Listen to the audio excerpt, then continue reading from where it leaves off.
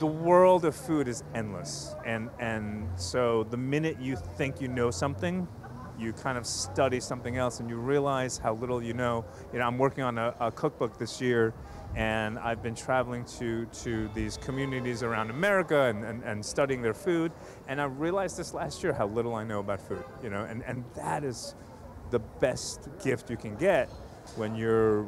think you got it all and you know it all, and to learn that there's an endless information of food out there, and I know that I will not get to it all in my lifetime, but I'm gonna try.